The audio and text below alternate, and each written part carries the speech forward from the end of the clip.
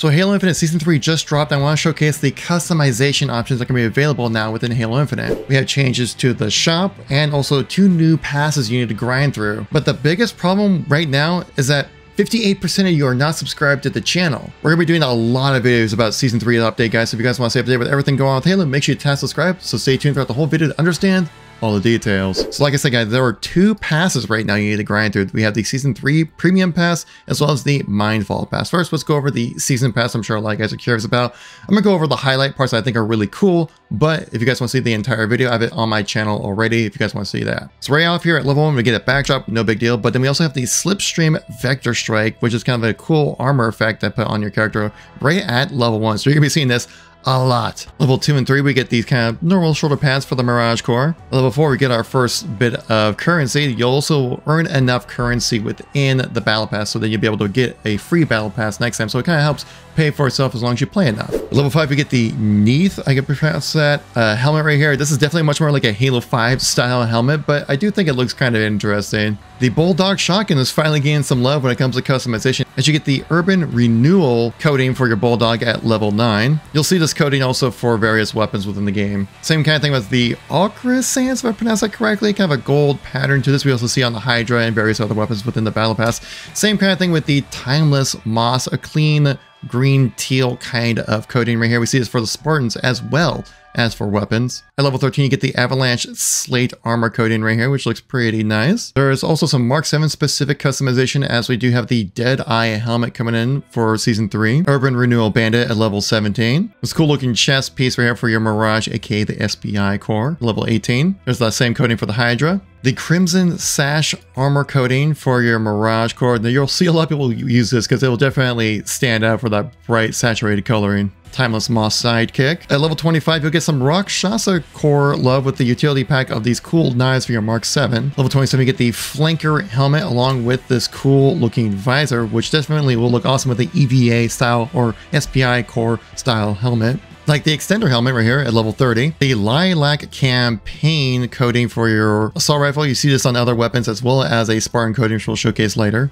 Avalanche Slate for your vehicle. Timeless Moss for your bandit. Extender Gryphos, if I pronounce that correctly, helmet for the Mirage Core. This will definitely stand out. Level 41, this Iron Blood coating looks really cool. You can see that the undersuit has a really cool pattern to it, which we will see that later on in this Battle Pass. Something that 343 really tried to do the more customization with when it comes to this Battle Pass. Urban Renewal Assault Rifle. For the Mirage Core, the Angus Box Utility Pack, which that definitely looks unique to what we've seen previously, so definitely we'll see that once people get to level 45. The same kind of coating for the Bandit. And at the level 49, the same kind of coating for the Battle Rifle.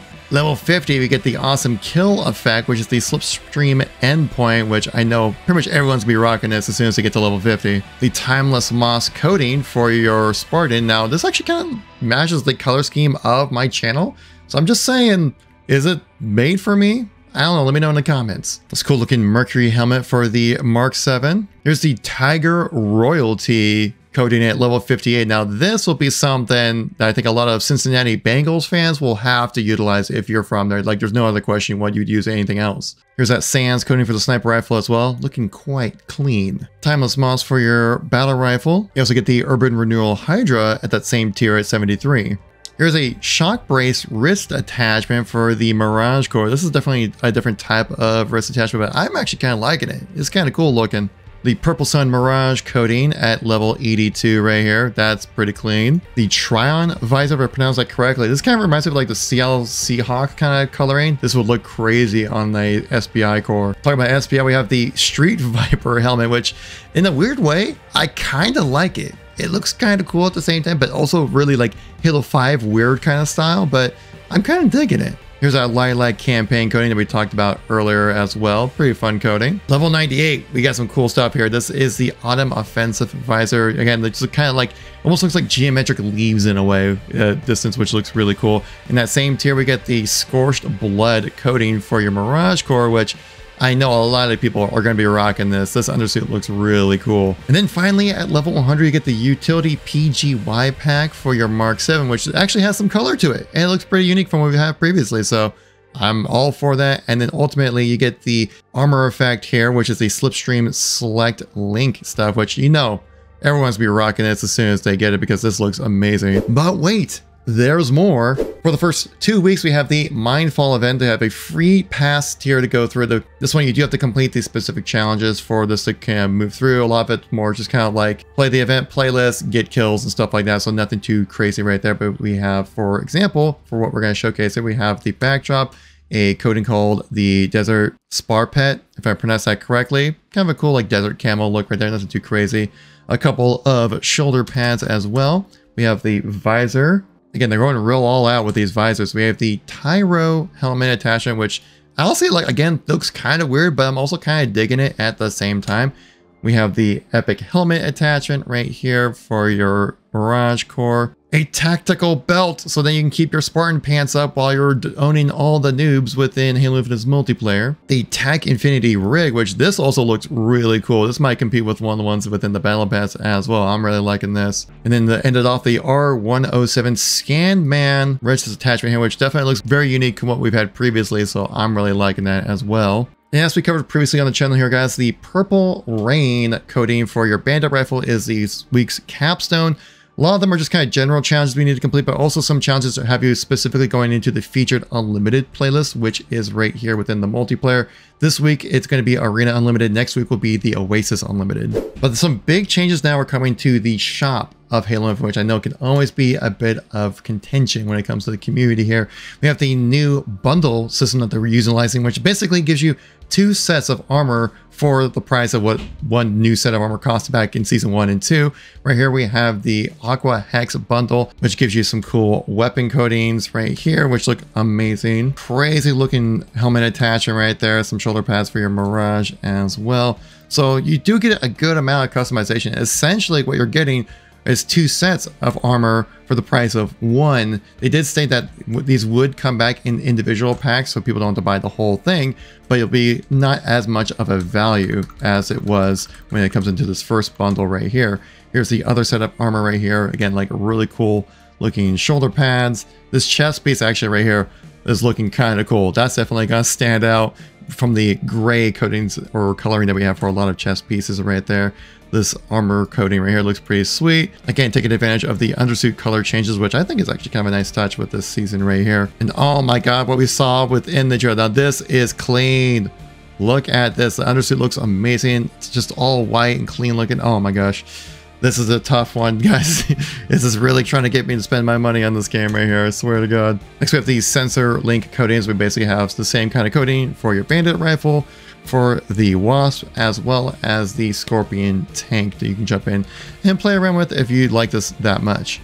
The We Can Do It bundle, which comes with the like Rosita Riveter style of pose, which is always kind of a fun reference to that World War II propaganda.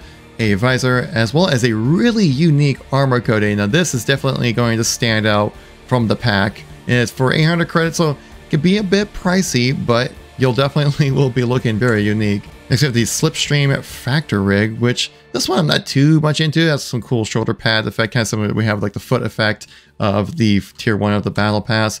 You also get a stance, you get a cool looking pink visor, as well as an armor coating, which will definitely make you stand out within the map, that's for sure. Then we have the Ashen Victory Daily pack coming in here, so we'll see what comes in daily when it comes to the store. This looks all right, nothing too crazy, especially compared to the one we had within the Battle Pass. I might pass on this one, but if it's so you're fancy for 300 credits, there you go. And for the season, we still have the boost and swap packs. Now, one last bit of customization to show to you guys, we have a new bundle set when it comes to HCS. Now, I know not a lot of you guys are out here super excited about HCS stuff, but these bundles do look really cool. I'll highlight some of the ones that people have been really interested in. We have the Cloud 9 bundle right here, which gives you an armor coating, which is really cool, like reflective effect to it. That did not come through on the trailer super well, so this looks actually really cool. You also have a coating for your sniper rifle, kind of very similar to what we had previously, but this time on your sniper, which definitely could use some more customization. We also have some cool looking visor. Again, it would look great on your SPI armor core or just any kind of EVA style helmet. Then you got some backdrops and some emblems and things like that. Nothing too crazy. The other one I'm really looking forward to, actually, it might steal my wallet right here, is the Space Station Gaming one. This looks really cool right here. I really like what they did with this, as well as the sniper rifle, which kind of looks very similar to the one within the battle pass, but has some cool kind of like digital effect on the sniper as well. So it's not just straight up yellow and gray and stuff like that. You also have the visor though, really stands out. It's kind of like this really cool circuitry kind of look to it. Again, look great on the SPI armor set. The face set really stands out on this one. This one is kind of weird because like how black the black is. Like you can see this character almost blend into the background, which is really interesting to see. Might be a little overpowered, not too sure, but hey, you know, they might nerf this a little bit later or something like that, but this looks really cool. We also have the sniper rifle with a similar kind of look to it as well, and a visor with the kind of starry background to the visor as well.